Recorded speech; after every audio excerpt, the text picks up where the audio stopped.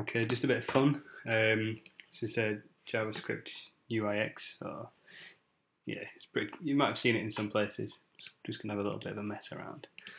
So we log in as a guest. Oops, look at what's available.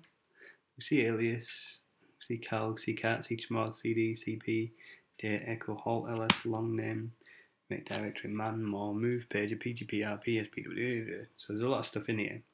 So just for shits and giggles, obviously in context, I don't know how you'd use this creatively, but this is just to point something out.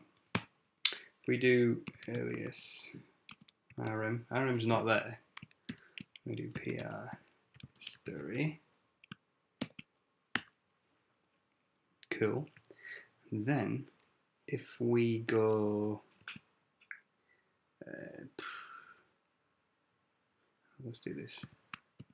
XMP. Which one? Obligatory derp. It's important.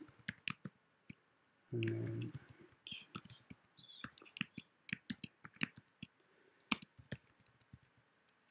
equals alert. Success. P. Cool. Nothing happens there. But obviously there's a bit of a clue in what I've done with the first step, which is set an alias to rm to pr.history. So if you wanted to then execute the JavaScript, hit rm, and then it will then echo out the history, which then renders the HTML. Cool.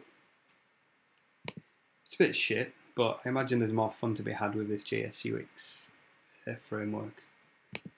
Obviously that's only persistent with my session as a guest, so I don't know if you want to bake that into the, if you were using this defensively, you might want to, create an alias for malicious commands that you've stripped out. That's all.